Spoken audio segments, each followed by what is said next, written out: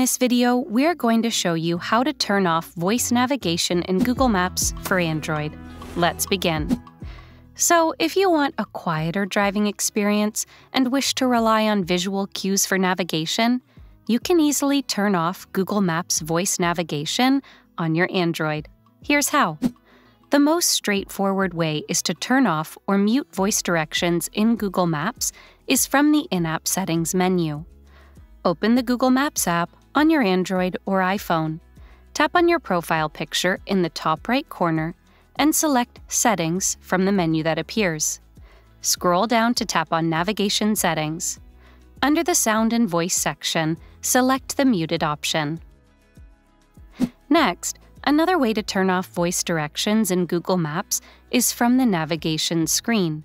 Here's how. Open the Google Maps app. Tap the search bar at the top, enter your destination in the search box, and select an option from the available results. Tap the Start button at the bottom to begin navigation.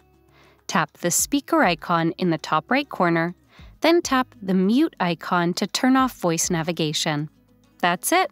Hopefully you are now able to quietly drive, and this video has helped you in achieving that.